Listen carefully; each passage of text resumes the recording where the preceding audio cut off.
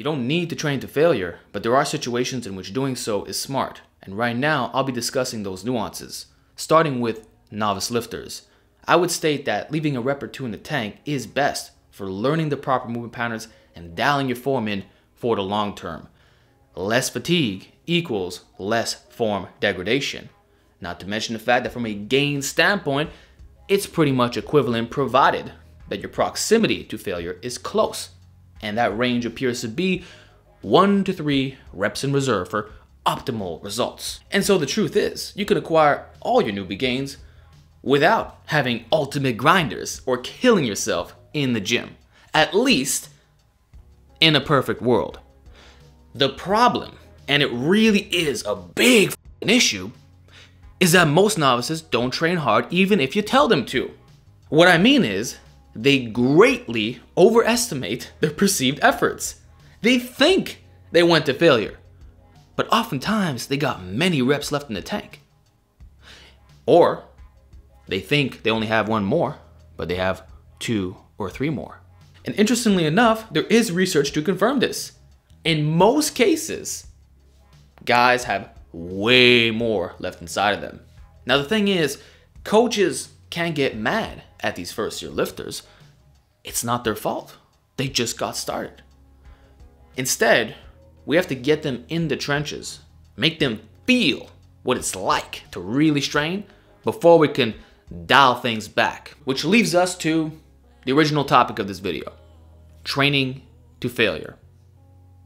Although I do not recommend going to all-out muscular failure on every single set, that prescription might be smart for someone who really struggles to train hard, which a lot of old school guys and even the OGs from 10 years ago in YouTube Fitness didn't have a problem with, because back then nobody was talking about RPE. So I would say go to failure on the majority of your sets, even though that's not what I recommend at all. Because what's interesting is that even though a lot of your sets will be to failure, on average, you're usually going to have a rep or 2 left in the tank, which leaves you in that optimal zone of effective reps with less fatigue. Not that you really have to worry about fatigue in the first place though, because another thing that novices stress about is the stimulus to fatigue ratio. Everybody wants the best exercises. It's got to be biomechanically sound, easiest on the joints, recovery, getting more or less weight, all the things that I preach 24/7 because it's super important. But the thing is, if you got no muscle, where's this fatigue coming from? If you're only benching a plate, where's the fatigue? Like, you can literally go to all-out muscular failure, then do triple drop sets and have a bro push up on the barbell and say, yeah, it's all you, and still recover fine. That's how little fatigue you generate because of the absolute load. You see what I'm saying? So that's another pro of going to failure right now. It's just not going to affect you to the same extent that it would an advanced lifter. So what you typically see is complete beginners either going to failure or leaving a rep in the tank, and then as they get stronger, it becomes 1 to 2 reps in the tank, and then eventually 2 to 3. And then towards the end of their mesocycle, the intensity climbs a little bit. So they're back to that 1 to 2 zone, and some sets are taken to failure. That's the natural evolution of how this plays out. So if you're struggling with perceived effort, going to failure is a guaranteed way of growing, because we know that if you can't move a weight anymore, that maximum hypertrophy was stimulated for that set. It's impossible to second guess it, which indicates that if you're failing to grow despite hitting real failure, then your program has to be garbage or your nutrition and sleep is off. Simple as that. This is how you strip it down. All the mental masturbation, bare bones, this is what it is. Just train harder. Secondly, let's talk about isolation movements. I don't care if you're a beginner or elite, you can go to failure on these. Let's keep it real. They are not particularly hard on recovery. If you mean to tell me that doing dumbbell curls to failure is ruining your workouts, that's why you can't do rows, pull-ups, or deadlifts anymore. It was the elbow flexion with 35 pounds that f***ed you over, then I'm sorry, there's something seriously wrong. Or it's all in your head, or you're just making up excuses. Same thing for tricep pushdowns. That's sabotaging your ability to close your bench or do dips? Come on, give me a break. Face pulls, you can go to failure on those. Leg extensions, leg curls, flies, especially with cables, when you're squeezing to the max. Basically, even if it is true that leaving a rep in the tank is practically the same for gaining mass, it doesn't matter when we talk about isolation movements, because the fatigue is already so low that you might as well go all out, just for the sake of not overcomplicating your training and ensuring that you're actually training hard enough, particularly for those weak links, because that's what we isolate for. In most cases, these are easy exercises in the sense that they don't beat you up. When you record yourself, it might look like they're really brutal sets when you're making these faces and you're trying to get that final rep of your curls. But let's keep it real. 3 sets of 10 on a barbell back squat with 3 reps in reserve is way more challenging than 5 sets of 10 dumbbell curls done to failure. Yet the second example has more volume and relative intensity per set. But you have to factor in axial loading and the fact that with compound movements, it's many muscles at the same time coordinating and simultaneously getting fatigued. So the net effect of fatigue is higher, which also explains the usability of supersets. It's always going to come naturally on isolation movements.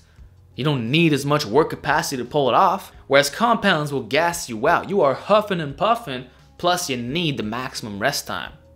So if the range is 3 to 5, which is what the literature demonstrates to be optimal, on a curl you might stop at 3 minutes.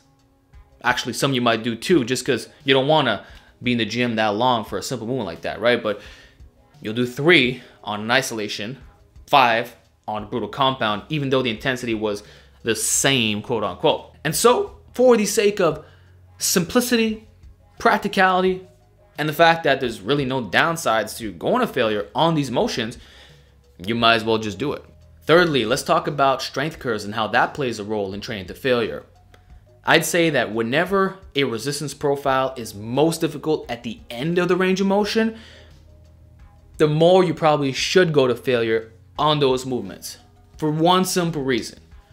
Your muscles are capable of a lot more work in the lengthened range. But because you're biasing the end portion where you're supposed to be weaker, obviously the set is going to stop right then and there. But had you use a different machine that reverse that setup, basically being harder at the start, easier at the end, what would happen is that if you try to do another rep, you wouldn't be able to move that limb at all. It'd be a very slight bend before you just stop. Whereas on these inverted resistance profiles, you can still get the weight moving, but only about 50%. And the greatest example I can give you is any free weighted rows.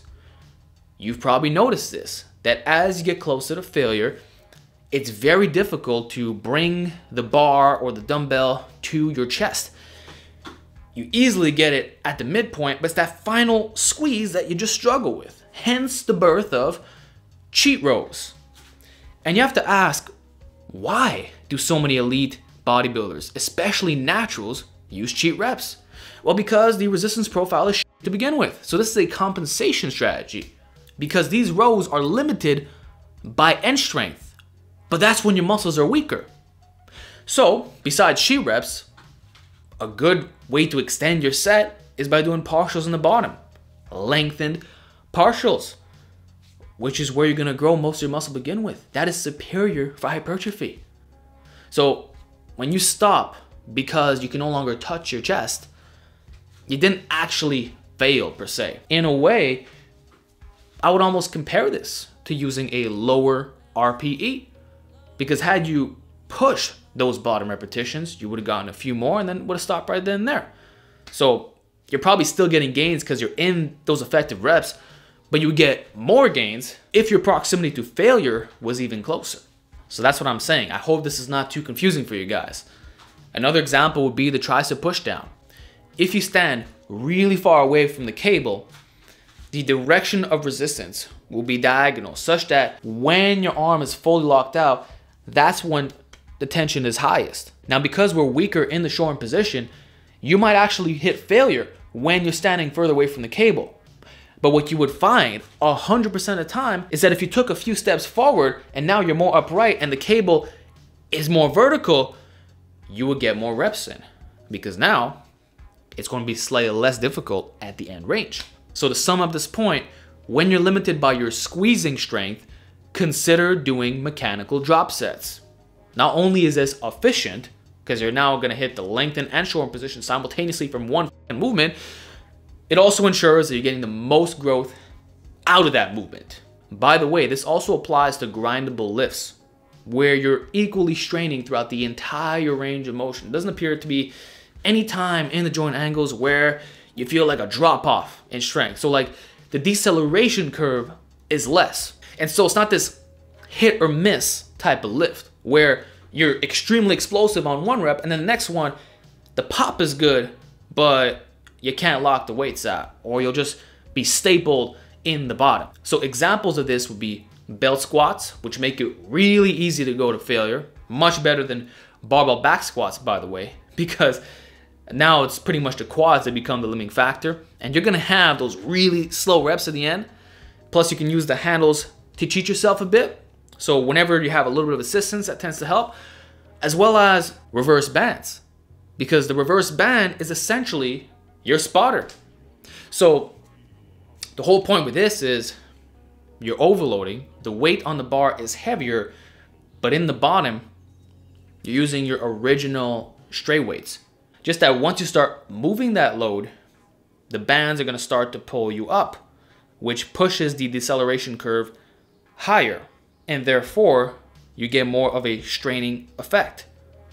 You're forcing throughout more of the range of motion, hence being grindier. So that's what I mean by strength curves.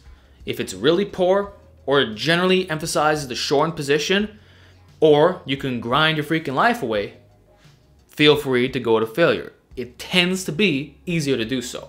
Fourthly, training to failure is smart when you have guaranteed safety measures in place. In other words, there is very little risk in pushing the set to the limit.